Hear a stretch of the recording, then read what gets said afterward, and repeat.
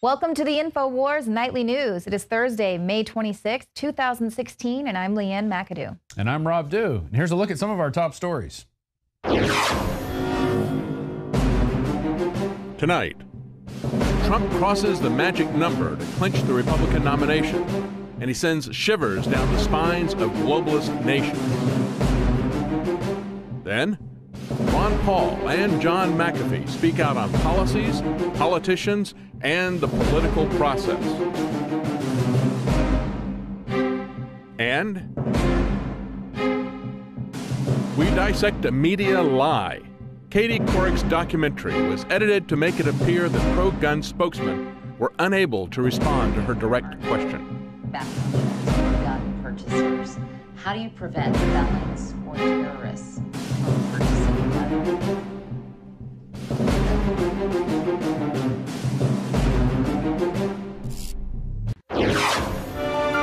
Well, it took a whole mess of primaries, 17 other candidates, and a whole buttload of debates. But Donald Trump has finally won the nomination. This came out of the AP this morning. He has secured enough delegates. He's at 1238 right now when they count the, what are they called? The unbound delegates. When they bring those into account, he's actually got the number he needs to clinch the Republican nomination. Right. So Bernie has his weaponized supporters and protesters. We've got weaponized delegates here. all that's done, though, all of Bernie's supporters, they basically assured a Donald Trump nomination. He didn't even need California. Exactly. I mean, can you even imagine how many more delegates he's going to get once they see what happens in California tomorrow night? He's going to be well over 1350, I think. They're going to build that wall. Yeah. And that's going to piss off a lot of people who are here illegally. So yeah, no, that's what I'm saying. It is going to be fireworks there. Now, this is coming out of Japan Times, and they're saying Trump is sending shivers down the spines of nations who are trying to solidify this global warming pact. Now, this is something that whoever gets elected, if this goes through, before they get elected, they'll have 4 years until they can undo it. So Trump has already made it very clear that he is definitely going to be renegotiating this at a bare minimum. And he said at maximum, he's going to do something else with it. So all of these globalist nations that have been working on getting around the American people, of course, with these corporations, they're really shivering over a Trump presidency. And this is something that has really, David Knight has said this is one of the main reasons why he will back Trump, because he wants to knock out those legs that are going to prop up a one world government. And we've seen time and time again that this whole global warming, carbon credit stuff is not about saving the planet.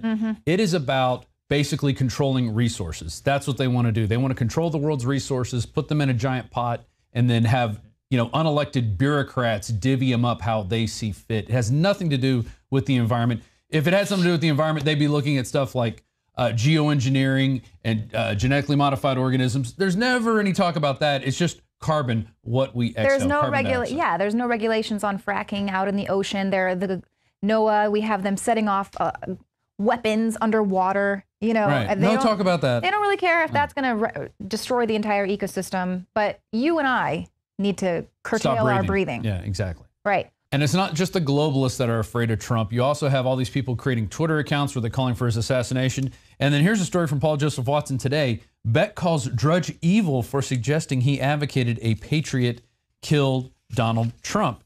And let's just go look at the exchange. This is between him and one of Beck's minions, Brad Thor. And I'm about to suggest something very bad. It's a hypothetical I'm going to ask as a thriller writer. With a feckless, spineless Congress, who will we have? Who will stand in the way of Donald Trump overstepping his constitutional authority as president? Yeah, because we've seen the Congress stop, people like Obama or George Bush from overstepping their constitutional authority. Yeah. But already we know Donald Trump's going to overstep his before he's even gotten into office, before he's even won the presidency. But I continue. If Congress won't remove him from office, what patriot will step up and do that if he oversteps his mandate as president? His Constitution mandated authority as president, I should say. If he oversteps that, how do we get him out of office? And I don't think there is a legal means available. I think it will be a terrible, terrible position the American people will be in to get Trump out of office, because you won't be able to do it through Congress. And then Beck said, I would agree with you on that. I mean, what are they thinking? So they're thinking they're going to need a revolution to rise up to get Trump out of office? He hasn't even done anything yet. No, and this is pre-crime. Can you imagine if they had said something like this about Obama, saying what patriot is going to take him out? Oh yeah, exactly. How do you think people are going to interpret that? Beck wouldn't do that because he's actually in there to keep Obama in office and cover for him to give left cover or right cover, I guess I Right. should say. Right, because as soon as Ron Paul was no longer a threat, then all of a sudden he backs Ron Paul. Exactly. He's a total fake. Now we have someone else actually coming out challenging Donald Trump. This is Bernie Sanders challenging him to a debate. This is Adon Salazar has this article up that the socialist candidate is now attempting an upward attack as his campaign is in the death throes.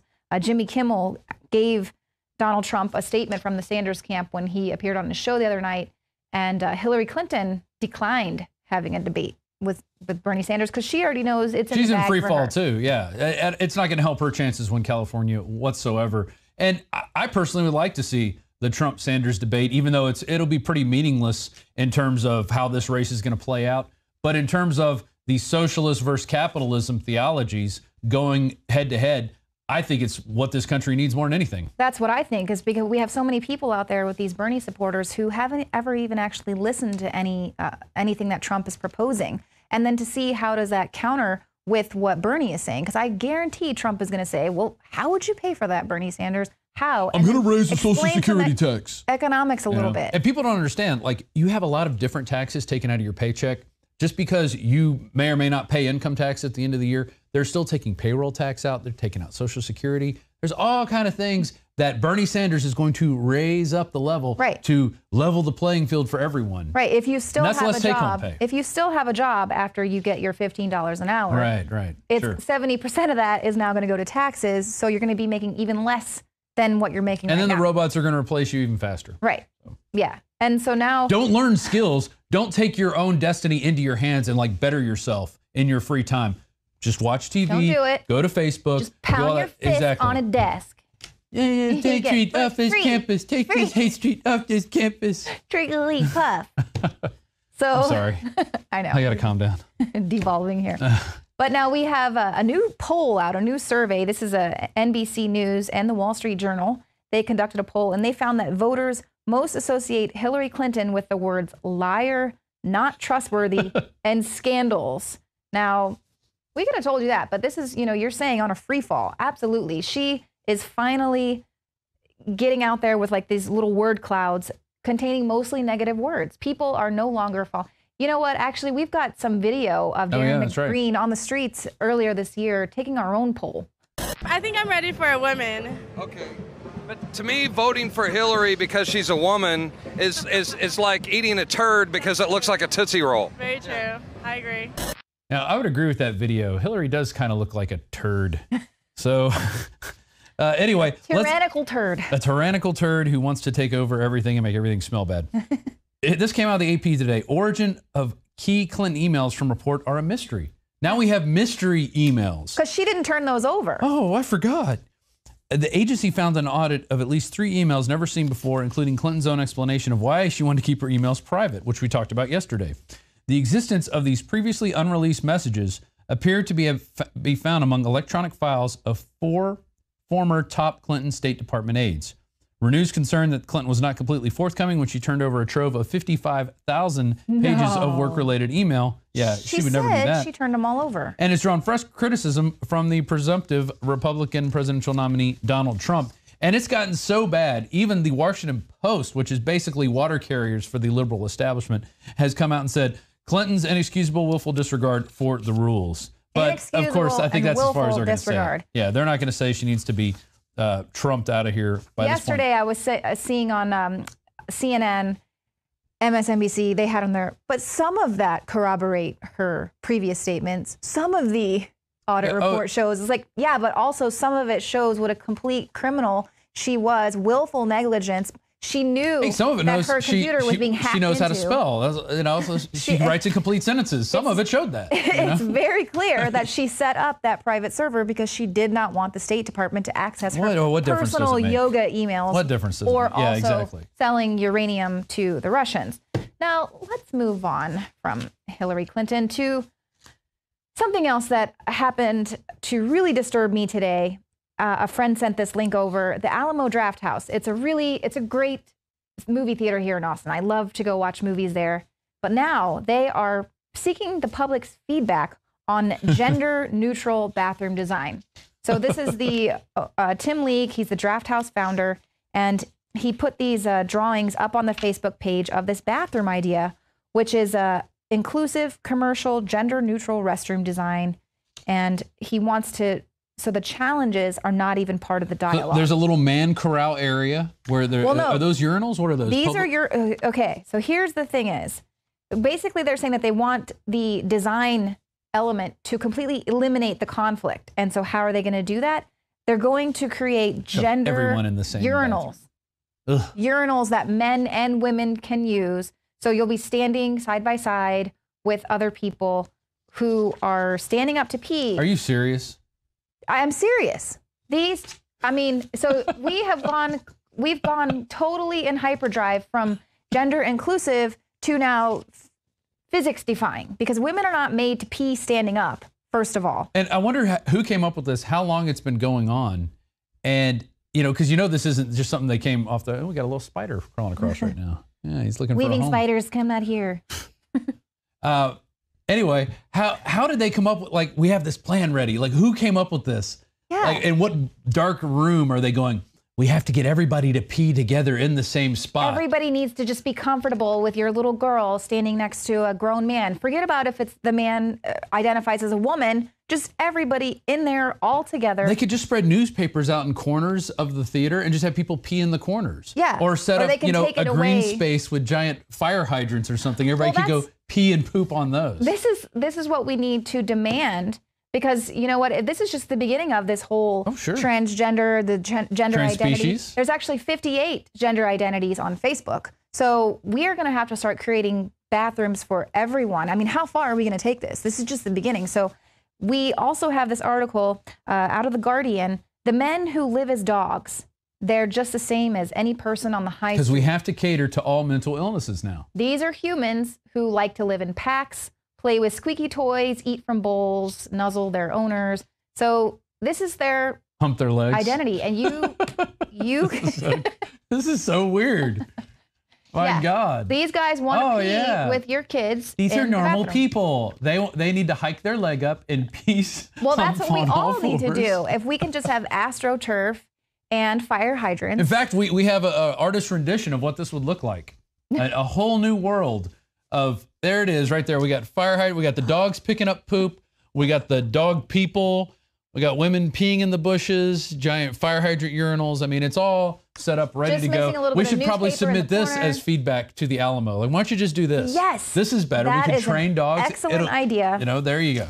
That's excellent. Let's take it all the way. If we're just going to do it partially and just have men and women getting together in bathrooms, peeing and pooping together, why don't we do it outside, out in public, so everybody can just see it? Yeah, well, that's what this is all about. It's like eliminating privacy, eliminating the individual, being a part of the collective, and people are much easier to control if they're part of a collective rather than trying to control a bunch of little individuals here and there. It's going to be people in dog masks controlling you, by the way. Oh my goodness. But what could go wrong? What could go wrong if we had men and women peeing together? Well, let's look at this article. This is out of the Daily Mail. Saudi father shoots doctor shortly after he delivered his wife's baby because he didn't want a man to see his spouse naked. Right. So this guy delivers his baby and then he gets killed by the lady's husband. Well, you know, when my wife gave birth to, I know, 4 kids, there was all kind of people in there every time. Right. And that's not what we were concerned about. We were concerned with having a healthy baby. Obviously, this guy, I mean, this is the mental illness we're going to be dealing with. Right. Well, can you imagine these guys sharing a bathroom? Because we have to let all the Muslims come into our country now. And that's what people need to understand. We're bringing them all in. You want your transgender bathroom, you're going to get tossed off a building. Someone's going to toss you off the parking lot at the Alamo Draft House. So good job, guys. Now, this one's coming out of the Federalist. I thought this was a great article where this the author Stella Morabito says a desexed society is a dehumanized society. And this is something that Alex has been talking about for years, that this is about dehumanizing people. And so trying to, like, where did this whole transgender thing come from? We don't even have definitions, yet they're already creating federal laws. You could be fined. And it's not like nobody's trying to deny anybody any rights. It's just, you don't want a guy with a penis going into where women with vaginas go to the bathroom. And what's wrong with that? Well, the thing that really frustrated me is that why do women have to rearrange the way that they've been going to the bathroom for millennia? Because all of a sudden now they want to have gender neutral urinals. I mean, why? That's the patriarchy. I feel very oppressed by the patriarchy telling me that now I need just to keep laughing. figure out how to stand up. To Next time I'm at the Alamo Draft House, I'm going to be peeing next to some lady who's like kind of squatting next to this weird urinal thing that's supposed to be unisex. It's absolutely terrible. This is going to totally backfire on them. But this article talks about how if you can take away people's sex, male, female, and try to rewrite the reality of science of what it is, then the government can start saying there is no mother, father, no son, no daughter. It's you're the legal guardian of that person that lives in your home.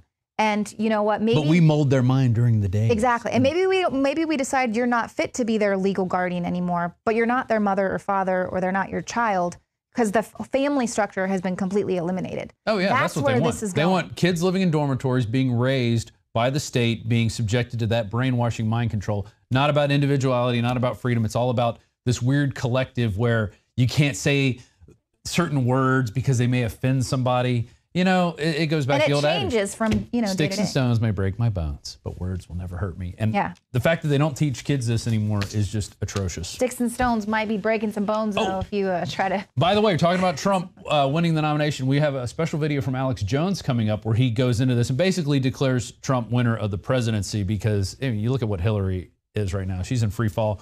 They're probably going to try to sneak Biden in through the back door.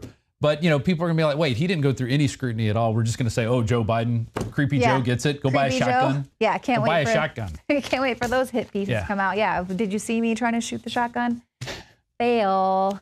We also have an interview with Libertarian candidate running for president John McAfee, as well as Ron Paul stopped by the Alex Jones Show today. All that's coming right up. Dr. Paul, thank you so much for spending time with us. You look great. It's good to have you with us via your Skype connection. Thank you, Alex. Good to see you today. We've got about a 2 or 3 second delay, so I'll try to just, not jump in too much, just with a few questions. You heard what I threw out. Where would you like to start? With the moves to censor? I don't think I've ever seen with Facebook and all the rest of them being caught, censorship of this magnitude. I think we live in an age where there's no understanding and no respect whatsoever for personal liberty and personal privacy. The founders understood it much better. They tried to protect us against a big government that would come in and destroy that. But there is a collusion between big business, corporatism, and big government that are in control, so therefore they can control the output. It used to be that newspapers did it in 3 major networks, and we understood it, and then it changed when there were more cable stations and internet stations and all. But they haven't quit. They're still challenging us. And you're right, the IRS has not been kind to us. They've been after us quite a few different times on some of our organizations, and they continue to do it. They'd like to bankrupt us, through all the money you have to spend to try to defend oneself. But I think what we're witnessing today is a result of an era ending. And I've talked about this for maybe 5 or plus years, about the end of an era. Because I believe the era of big government, the progressive era, really exhausted itself probably at the end of the last century. And now we have just been fidgeting and trying to keep things together. And that's why, the political parties are in shambles, the economy's in shambles, civil liberties are in shambles. But the real problem is that the system we have today isn't working, it's ending. Keynesian economics doesn't work. That model is bad and never worked, but that was the substitute for fascism and communism. And the 20th century did a pretty good job at smashing it, because it's a total failure. And there are still some who would like to be socialists and think that Venezuela is the way to go and all this nonsense. But the markets are very powerful. The market said that fascism and communism failed, but the substitute, the American substitute of Keynesianism, economic planning, central banking, inflationism, fiat money, and running our lives, regulating our lives, taking away our liberties, and also this obsession with us believing that we are so exceptional that we can tell the rest of the world how to live. And we should be exceptional in dealing with our own problems and setting a good example. But so I think the mess that we're in today is the end of this era, and without anybody admitting this, we and those in the freedom movement have been trying to warn people of this and giving them an option. And quite frankly, I think we're doing fine there, even though, like you mentioned, Alex, on the introduction, statism and big government's alive and well. but they're bankrupt, so they will end. Just as our empire will end, Keynesian economics will fail, the central banking system is going to fail. We just have to concentrate on it to energize another generation that there is an option for this, there is an alternative, and of course that's what I've been working on for quite a few years. Absolutely, Dr. Paul. Expanding on that, looking at what the so-called left is doing, allied with the establishment Republicans in this country, similarly in Europe, where I know you've traveled and spoken extensively of well, they now, because they were discredited last century, as you said, are instead just trying to dumb everyone down and really much overthrow reality and overthrow the engines of free market that are left, because they just can't compete with that even existing. Even though it brings down the civilization, they'd rather rural people, not be able to take care of themselves. They'd rather city people not be able to take care of themselves. They'd rather the whole country and the whole world be poor and rule a huge junk pile instead of a great civilization. And so my concerns are, what do you see them doing in their death throes? Because even most mainline analysts are starting to agree with you that we're coming to the end of a bubble, that no matter what the establishment does, they're not going to be able to suppress change. More and more young people are waking up. So clearly, I agree with you, this great turning that you've talked about for decades, but that you've said is very close for 5 years, is pretty much here. But how do you expect the empire to strike back? I mean, I think we're seeing it. Open, naked authoritarianism, but doesn't that only accelerate the fall of their system? Well, yes, they're a failure, but they will strike out. And I think that what they have going for them right now is the dumbing down of America. So in many ways, they have been successful by getting hold of the public school system and teaching people, bad economics and bad foreign policy and all the things that are wrong. But at the same time, the failure is there. I think they know that the failure is there, but they will strike out and they will become more authoritarian. And I think that is exactly what they're doing. And it isn't a partisan thing when you know that the Nancy Pelosi's of the world and the John Boehners of the world were much more buddies than anybody realized, but that continues. The parties mean very little. But I think if nothing else, this current election cycle that's going on represents the dumbing down of America. But then again, does that mean we should be exhausted and run for the hills, or should we continue the fight? Obviously, I'm here for the fight, and to me, it's an intellectual fight.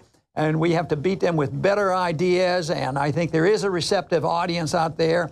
But what they have power because they're in control right now. But what we have on our side is that ideas have consequences. You can't stop ideas. Even the armies and the governments can't stop ideas if their time has come.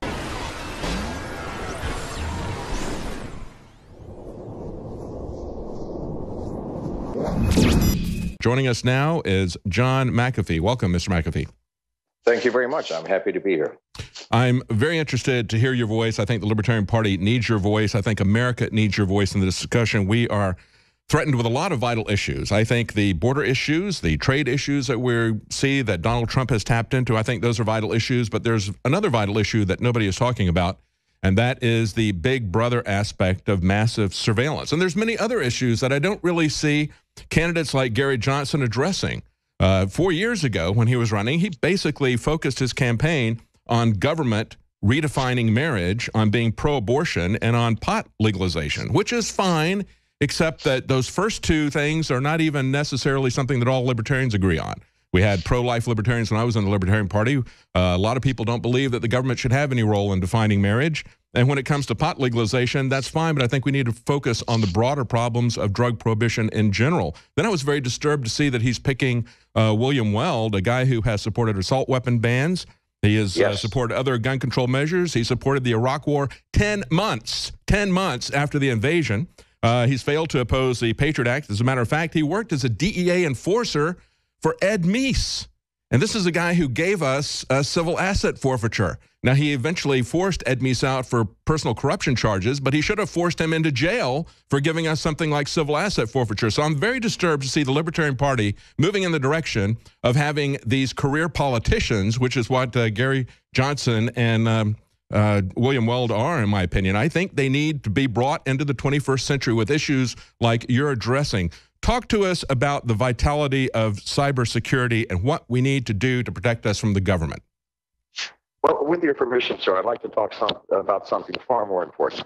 Sure. We're talking about issues, but there's an issue that absolutely no one has addressed, and that is when Dwight Eisenhower left office in the 50s, he warned us about something called the military-industrial complex, that connection between government and industry, which would only cause greater power in both of those. Gary Johnson talks about presidential debates. If we don't get into the debate, we're lost, so he's suing the debate commission. Well, we know that's not going to go to court until after the election. We know how the court process works, so it's utter nonsense. At the Las Vegas debate that Penn Jillette of Penn and Teller put together, I did the debate like everybody else. In my closing statement, I got up and said, what you have watched is utter, complete nonsense, fabricated by the media in the 60s and perpetrated by the media for the media. And let me explain. What do you have in a presidential debate? You have opening statements and closing statements written by speech writers, not the candidate himself. You have a candidate that has been coached by dozens As a matter of fact, I think we lost transmission there for a moment. One of the founders of the Libertarian Party was a speechwriter for Goldwater, who had that famous comment, extremism in defense of liberty is no vice, and moderation in defense of justice is no virtue, if I got that correct. I may not have gotten that exactly right, but you're exactly right. Remember when the American president boldly proclaimed a respect of liberty and the freedoms expressed in the Constitution of the United States? We should give particular attention to the needs of those countries which share our view of the world crisis. Our view of the world crisis is that countries are entitled to national sovereignty and independence. That is all we have ever suggested. That is the purpose of our aid, to make it more possible. Now, if a country has ceased to choose national sovereignty or ceased to choose a national independence, then, of course, our aid becomes less useful. Well, take a look at who is steering the ship today.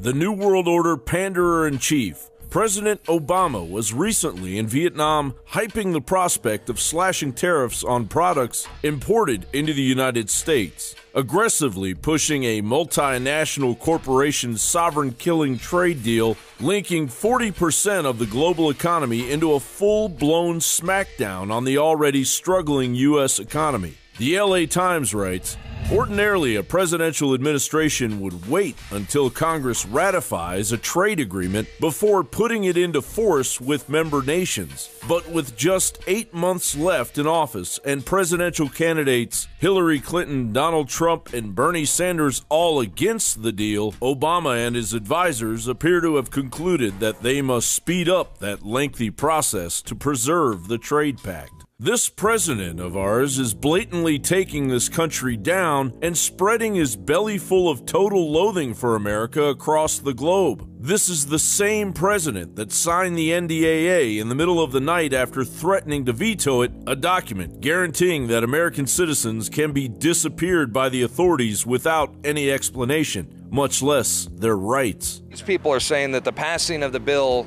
basically it means to them that the Rubicon has been crossed.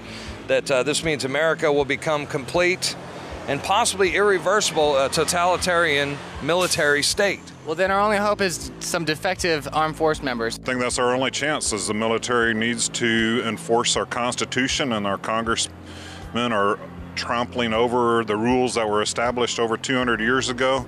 And that's the whole problem. There's too much corruption in the executive branch and in the congressional. The same president behind a draft to install a government official into each home to oversee your children. The document states, the first step in systematically embedding effective family engagement practices in educational settings is to establish a culture where families are seen as assets and partners in children's development. The same president that lied his tail off to get into office in order to enact globalist New World Order directives, while simultaneously rewarding the corporate demons running the central banks with toppled regimes and more central banks. Obama is the first president in U.S. history to not see a single year of 3% GDP growth. That is who was apologizing to Japan and Vietnam for the rhetoric of Donald Trump. They're rattled by him, and for good reason, because a lot of the proposals that he's made display either ignorance of world affairs or a cavalier attitude or an interest in getting tweets and headlines instead of actually thinking through what it is that is required to keep America safe and secure and prosperous. If they're rattled in a friendly way, we're going to have great relationships with these countries. He's a president who's done a horrible job. Everybody understands that. He's a president who's allowed many of these countries to totally take advantage of him, and us, unfortunately. And he's got to say something. And it's unusual that every time he has a press conference, he's talking about me. Say what you want about Trump. The majority group who support Trump are white families with a lot of money. Howbeit, you are an absolute fool if you can't stomach the facts and realize that Obama is 1,000 times worse. In years to come, if the United States is still here, we will be adamantly apologizing for electing President Barack Obama to 2 terms. In America, there's a failure to appreciate Europe's leading role in the world. Instead of celebrating your dynamic union and seeking to partner with you to meet common challenges, there have been times where America's shown arrogance and been dismissive. John Bound for INFOWARS.com.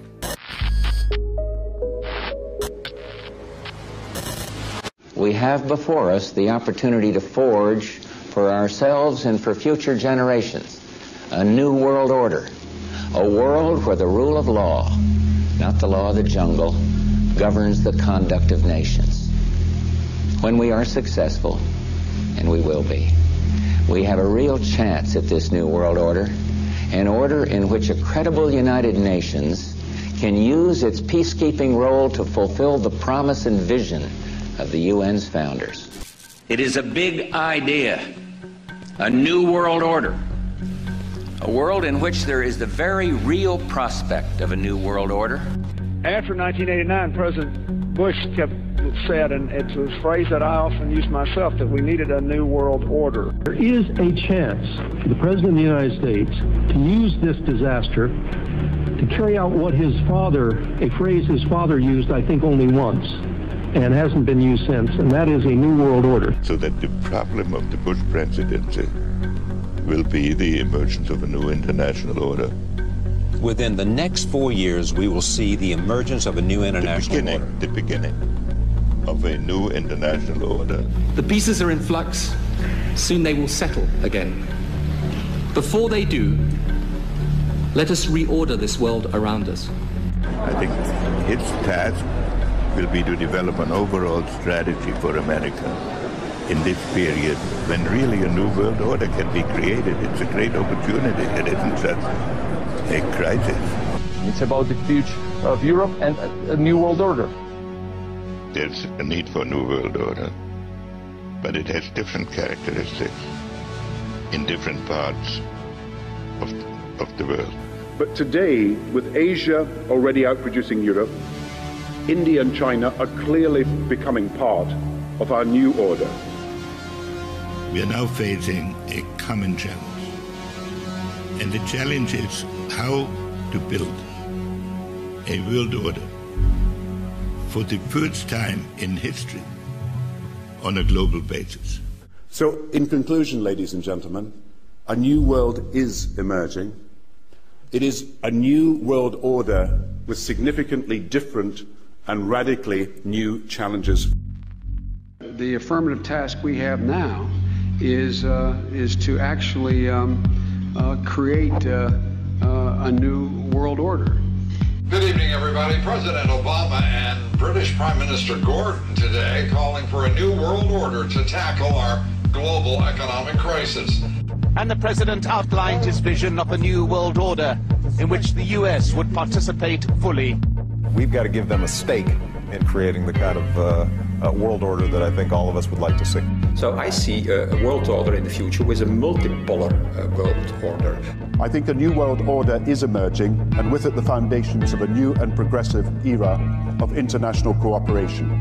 But in a globalized economy, we are going to have to take global responsibilities, and there is going to have to be some semblance of global governance. Never before has a new world order had to be assembled from so many different perceptions, or on so global a scale.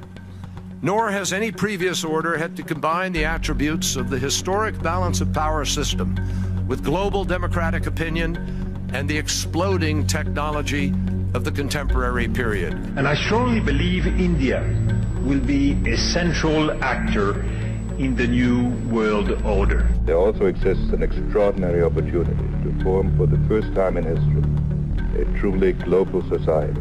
2009 is also the first year of global governance, with the establishment of the G20 in the middle of the financial crisis. The climate conference in Copenhagen is another step towards the global management of our planet. New World Order is the headline in the Globe and Mail in Canada. Is this global governance at last? Is it one world, the central bankers in charge? But aren't we all just living and dying for what the central banks do? Of course we are. We are absolutely slaves to central banks.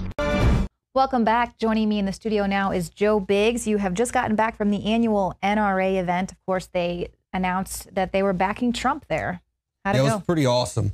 I mean, to be around 70,000 people who are just like you, maybe not as cool as me, but it was pretty awesome. I mean, to see all the new weapons, like the neatest new tactical equipment, ammunition that's not out there on the market. You know, there's 2 guns that were made out of a meteorite. I mean, it was amazing.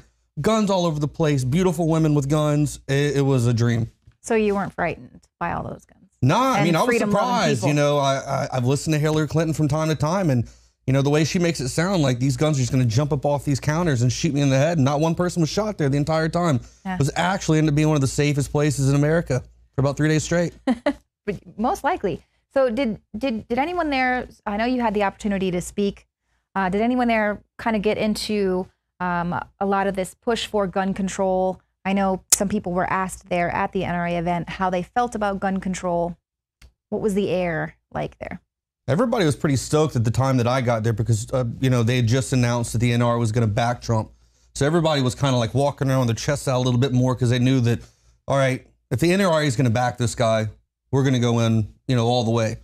So it was a pretty happy crowd. And I don't think a lot of people are really, I don't know, like I'm kind of on the fence. I think a lot of this is, I think the Democrats are kind of playing a game. Sometimes I feel like they're the silent partners, you know, in a company, you know, but every time they say they're going to push for gun control, what happens? Gun sales goes up. Surge. You know, right. I think there's something they're doing. I don't know. Playing both sides of the fence. Yeah. And you could actually be onto something because, as we know, if they are able to disarm the population, we are going the way of Venezuela very quickly. Now, there is a documentary that's out, and Katie Couric was the producer for it. It's called Under the Gun, and this is a complete swipe at people who believe in the Second Amendment. It was supposed to be a documentary that showed both sides of the gun control issue. And now some of the people, the Virginia Citizens Defense League, they say they were interviewed for this supposed fair and balanced documentary, and they were completely edited in a deceptive way. And you have to remember, this is Katie Couric. Oh, well, this is Katie Couric, who came out against the Planned Parenthood videos that surfaced and like really got behind the charge that those videos were deceptively edited. Here, you're going to see here that they actually engaged in deceptive editing. So she's talking to the VCDL, and she asks them how they feel about gun control. Let me ask you another question. If there are no background checks for gun purchasers, how do you prevent felons or terrorists from purchasing a gun?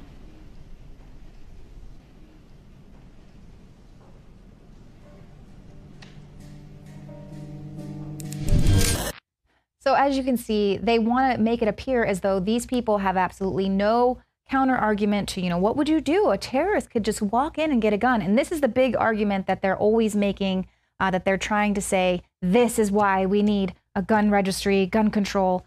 And now the VCDL has actually come out with their version of the unedited audio, and it's actually 5 minutes long. Everyone had a really great response, totally shut Katie down, and that part was edited out. Take a listen.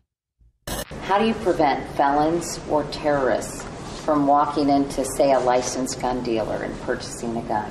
Well, one, if you're not in jail, you should still have your basic rights, and you should go buy a gun. So if you're a terrorist or a felon? If you're a felon and you've done your time, you should have your rights.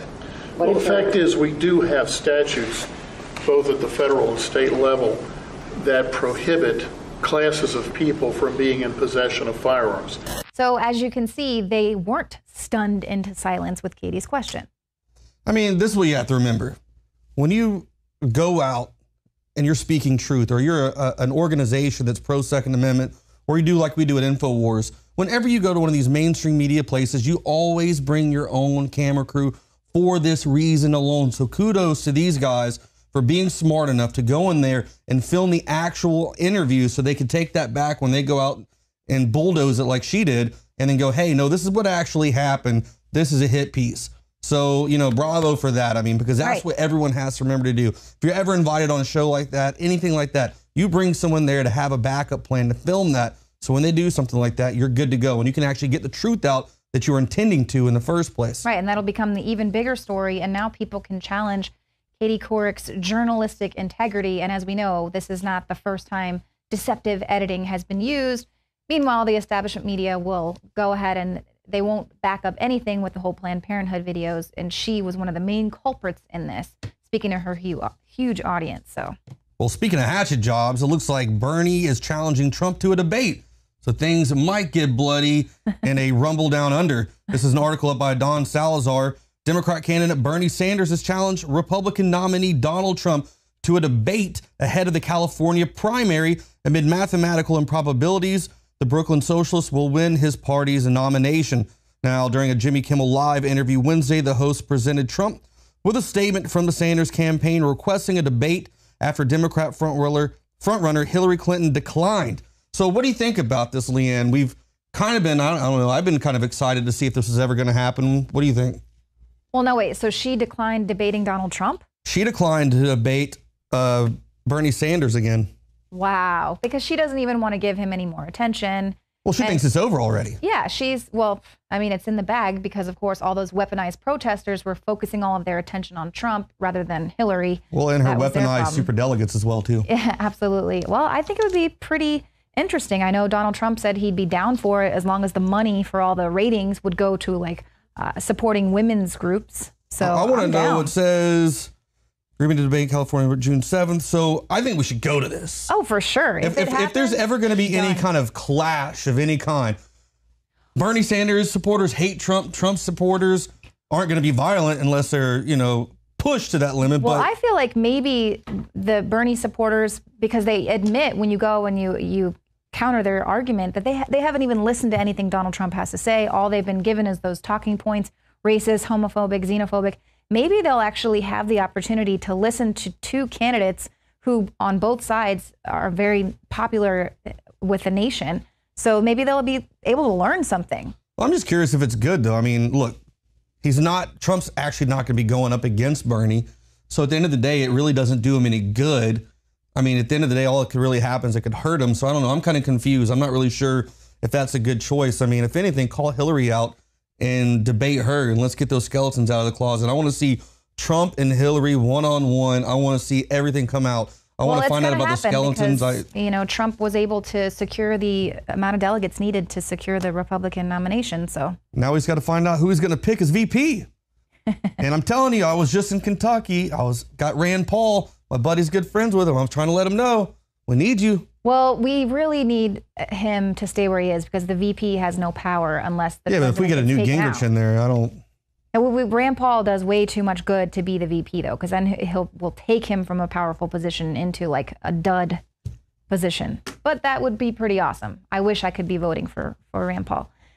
Anything else here? We got about a minute. ISIS jihadists allowed to spew hate on Twitter for 6 months without being banned.